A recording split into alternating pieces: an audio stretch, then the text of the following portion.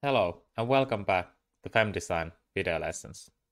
In this video, you will learn how to add wind loads to your model in FEM Design software. You will find the wind load macro from here.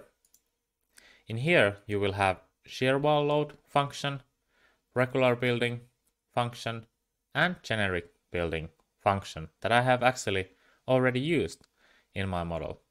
Of course, you can always add your wind loads here by hand, but in this example, I'm going to show you how to do it automatically. There are a few steps before you can start using your wind load. We will go back to Structure tab to check out what you need to do to your model before adding wind loads automatically. In this case, when I have structure like this, and I want to add wind load automatically to these, for example, to these columns around the building, I need to make cover to my building, and I have actually made one already using this building cover tool here. And here you have few options like flat roof building, lean-to building, and ridge roof building that I have used here. You can also make the cover one cover by one with this tool. And in the cover, you can see that, for example, for this column, the surface load that will be coming from the wind will be transferred to this column from this surface that FEM Design have marked here by these lines. After I have made these covers around my building, I can go to loads. I can select the climate load panel. In here, you actually select the external walls by clicking here and showing the outside direction of that wall. In here, you will also select the roofs. Like here, I have selected the ridge roof for both of the roofs here or to my roof.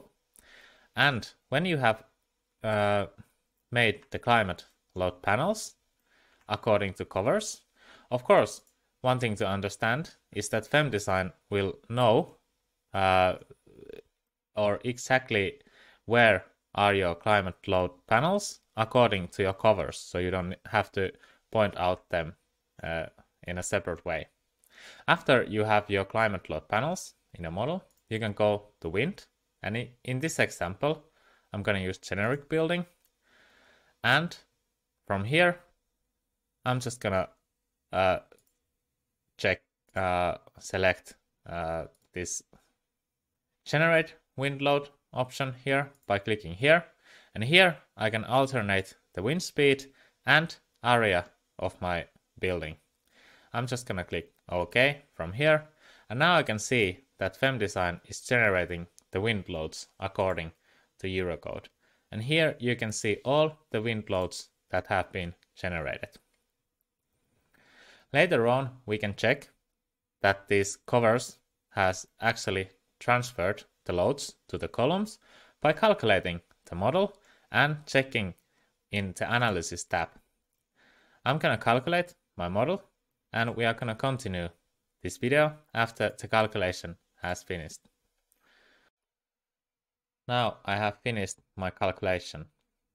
So I'm just going to click close here, and I'm actually going to hide the current result.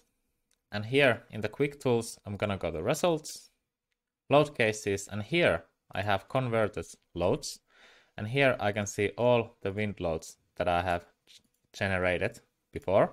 And now I'm going to display, for example, this wind load here.